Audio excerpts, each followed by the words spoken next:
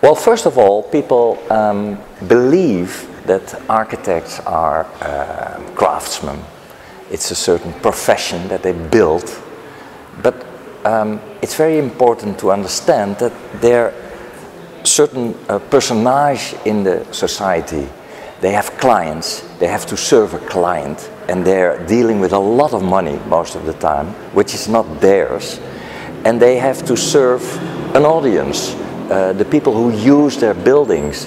So it's a very responsible task, but most of the time people only see the buildings and the surroundings they've created, and therefore it's very important that in stories you can see the story behind the facade, and you understand how our built environment is created, and therefore you see the kind of a dialectic position the architect is in, which is always interesting and intriguing for filmmakers, because there's always conflict in the profession of an architect, and therefore it's important that we have a better understanding of architecture through film.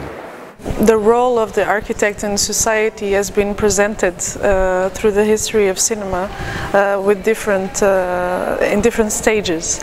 So, of course, films are a mirror of society, and architects are a big part of the built environment and reflect the society. So I think in film we can see this history of architecture, a history in film together, and the architect being a special character of it helps us understand much more than the profession itself or architecture as a discipline, but the society also.